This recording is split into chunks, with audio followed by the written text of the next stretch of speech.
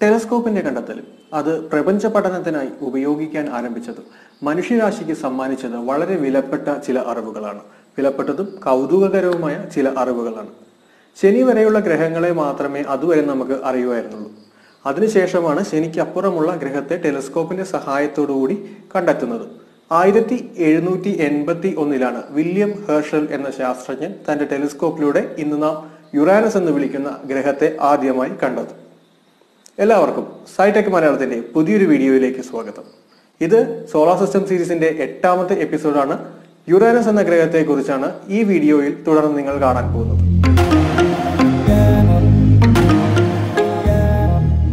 William ഹേർഷൽ എന്ന ശാസ്ത്രജ്ഞൻ താൻ ആദ്യം കണ്ടെത്തിയത് വാൽനക്ഷത്രത്തെയോ മറ്റോ ആയിരിക്കും എന്നാണ് കരുതിയത്.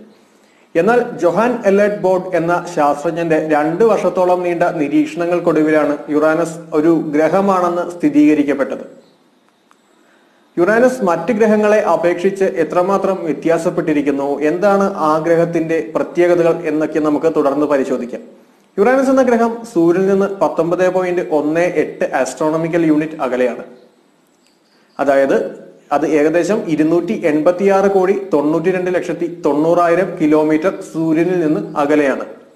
യുറാനസിന് ഒരു തവണ സൂര്യനെ ചുറ്റിവരാൻ വേണ്ടി 84 ഭൗമ വർഷങ്ങൾ വേണ്ടി വരുന്നു.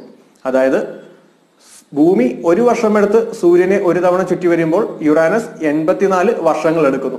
അതുപോലെ തന്നെ യുറാനസിലെ ഒരു ദിവസം എന്ന് പറയുന്നത്, അല്ലെങ്കിൽ യുറാനസ് സ്വന്തം അച്ചുതണ്ടിൽ ഒരു തവണ ചുറ്റാൻ വേണ്ടി എടുക്കുന്നത് 17 മണിക്കൂറും 14 മിനിറ്റുമാണ്. യുറാനസിന്റെ 27ഓളം ഉപഗ്രഹങ്ങളെ നാം ഇതുവരെ കണ്ടെത്തിയിട്ടുണ്ട്. ഇനിയും ധാരാളം ഉപഗ്രഹങ്ങൾ ഉണ്ടാകാനുള്ള സാധ്യതയുമുണ്ട്. യുറാനസിനെ നമ്മൾ കൂടുതൽ അടുത്തെറിഞ്ഞിരിക്കുന്നത് ഭൂമിയിൽ നിന്നുള്ള നിരീക്ഷണത്തിലൂടെയാണ്. യുറാനസിന്റെ അടുത്തേക്ക് എത്തിയിട്ടുള്ള ഏക മനുഷ്യനിർമ്മിത വസ്തു എന്ന് പറയുന്നത് വോയേജർ 2 പേടകമാണ്. അപ്പോൾ വോയേജർ 2നെ കുറിച്ച് നമുക്ക് വിശദമായി പറയേണ്ടതുണ്ട്. അതുകൂടാതെ യുറാനസിന്റെ നോർത്ത് പോൾ സൂര്യന് അഭിമുഖമായിട്ടാണ് നിൽക്കുന്നത്. അതിനെക്കുറിച്ചും പിന്നെ രൂക്ഷഗന്ധമുള്ള യുറാനസിന്റെ അന്തരീക്ഷത്തെ കുറിച്ചുമൊക്കെ നമുക്ക് ഈ വീഡിയോയിലൂടെ തുടർന്ന് കാണാം. വോയേജർ 2 1977 ഓഗസ്റ്റ് 20 നാസ വിക്ഷേപിച്ച ഈ പേടകം ഇന്നും മാനവരാശിയുടെ മുഴുവൻ പ്രതിനിധി എന്നോണം നക്ഷത്രാന്തര സ്പേസിലൂടെ യാത്ര നടത്തിക്കൊണ്ടിരിക്കുന്നു. എന്നാൽ വോയേജർ 2ന്റെ ആദ്യകാല കഥകളിലേക്കാണ് നാം ഇവിടെ കടക്കുന്നത്. വിക്ഷേപണത്തിന് ശേഷം ജൂപ്പിറ്റർ, സാറ്റേൺ എന്നീ ഗ്രഹങ്ങൾക്ക് സമീപം കൂടി പറന്ന വോയേജർ 2 1986 ജനുവരി 24 യുറാനസിന്റെ സമീപത്തെത്തി. യുറാനസിന്റെ 81,500 കിലോമീറ്റർ അകലെ നിന്ന് മാത്രമേ ഈ പേടകത്തിന് യുറാനസിനെ നിരീക്ഷിക്കാനായുള്ളൂ. എന്നാൽ യുറാനസിന്റെ സമീപം എത്തിയ ഒരേ ഒരു പേടകം എന്ന ബഹുമതി ഇന്നും വോയേജർ 2നാണ്. ഈ പേടകം യുറാനസിന്റെ സമീപം എത്തിയപ്പോൾ ആ ഗ്രഹത്തിന്റെ രാസഘടനയെയും അന്തരീക്ഷ ഘടനയെപ്പറ്റിയും വിശദമായി പരിശോധിച്ചു. യുറാനസിന്റെ മേഘങ്ങൾക്കിടയിൽ ചില ഇരുണ്ട പ്രദേശങ്ങൾ വോയേജർ 2 കണ്ടെത്തി. ഇത്തരത്തിലുള്ള 2 പ്രദേശങ്ങളെ വോയേജർ 2 തിരിച്ചറിഞ്ഞു. എന്നാൽ ഇതിന്റെ ചിത്രങ്ങൾ ഹബിൾ സ്പേസ് ടെലസ്കോപ്പ് ഉപയോഗിച്ചാണ് എടുത്തത്. ഇവ യുറാനസിലെ ചുഴലിക്കാറ്റുകളാവാം എന്നാണ് അനുമാനിക്കുന്നത്. 1977 യുറാനസിന്റെ വലയങ്ങളെ കണ്ടെത്തുന്നത്. 9 വലയങ്ങളെയാണ് ആദ്യം കണ്ടെത്തിയത്. അതിനുശേഷം വോയേജർ 2 പുതിയ 2 വലയങ്ങളെ കണ്ടെത്തുന്നത്.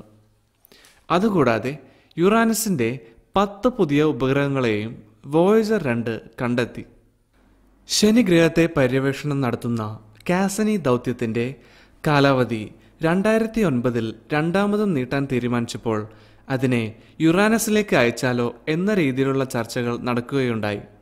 എന്നാൽ യുറാനസിൽ എത്തിച്ചേരാൻ 20 വർഷങ്ങൾ വേണ്ടിവരും എന്നതിനാൽ ശനി ഗ്രഹത്തിലേക്ക് കാസനിയെ ഇടിച്ചിറക്കുന്ന ഗ്രാൻഡ് ഫിനാലെ എന്ന ദൗത്യത്തിന് അംഗീകാരം ലഭിക്കുകയായിരുന്നു. യുറാനസിന്റെ അന്തരീക്ഷത്തിൽ കൂടുതലും ഹൈഡ്രജനും ഹീലിയവുമാണ്. പിന്നെ മീഥെയ്ൻ, അമോണിയ, ജലം എന്നിവയുമുണ്ട്. യുറാനസിന്റെ മേഘങ്ങളിലുള്ള മീഥെയ്നാണ് ആ ഗ്രഹത്തിന് നീല നിറം നൽകുന്നത്. യുറാനസിന്റെ ചില മേഘങ്ങൾ ഹൈഡ്രജൻ സൾഫൈഡ് എന്ന പദാർത്ഥത്താലാണ് നിർമ്മിതമായിരിക്കുന്നത് എന്ന് കണ്ടെത്തിയിട്ടുണ്ട്. ഇതേ ഹൈഡ്രജൻ സൾഫൈഡ് തന്നെയാണ് ചീഞ്ഞ മുട്ടയ്ക്ക് രൂക്ഷ ഗന്ധം നൽകുന്നത്. അതിനാൽ യുറാനസിൻ്റെ അന്തരീക്ഷത്തിന് ചീഞ്ഞ മുട്ടയുടെ ഗന്ധമാകാനാണ് സാധ്യത. -197 ആണ് യുറാനസിൻ്റെ ശരാശരി താപനില. അവിടെ 900 km/h വേഗതയിൽ കാറ്റ് വീശാറുണ്ട്. യുറാനസിൽ കാറ്റ് വീശുന്നത് ഗ്രഹം സ്വയം തിരിയുന്നതിൻ്റെ എതിർദിശയിലാണ്. യുറാനസ് സൂര്യനെ ചുറ്റുന്നത് മറ്റ് ഗ്രഹങ്ങളിൽ നിന്ന് വേറിട്ട ഒരു രീതിയിലാണ്. യുറാനസിൻ്റെ അച്ചുതണ്ടിന് 97.9 ഡിഗ്രി ചരിവുണ്ട്.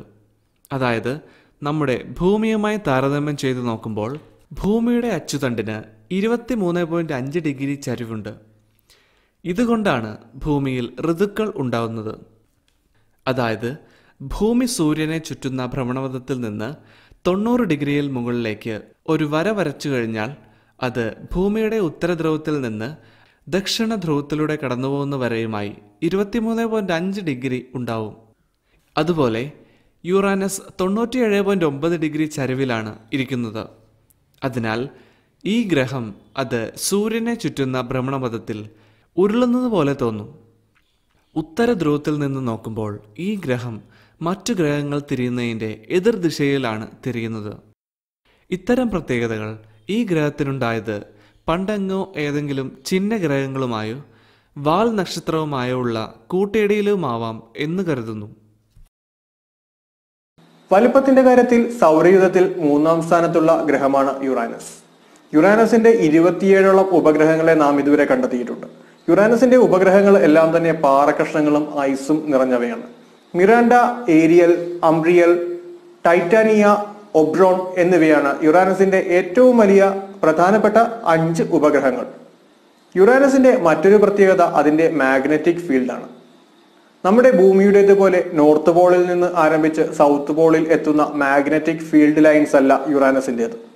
അതിന്റെ നോർത്ത് പോളിൽ നിന്ന് 60 ഡിഗ്രി മാറിയാണ് യുറാനസിന്റെ മാഗ്നറ്റിക് ആക്സിസ് സ്ഥിതി ചെയ്യുന്നത്. ഇതോടുകൂടി യുറാനസിനെ കുറിച്ചുള്ള ഈ സോളാർ സിസ്റ്റം സീരീസിന്റെ 8ാമത്തെ എപ്പിസോഡ് ഇവിടെ അവസാനിപ്പിക്കുകയാണ്.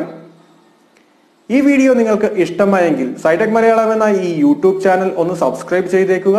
ഫിസിക്സും ആസ്ട്രോണമിയും സംബന്ധമായ വീഡിയോകളാണ് ഈ ചാനലിലൂടെ വരുന്നത്.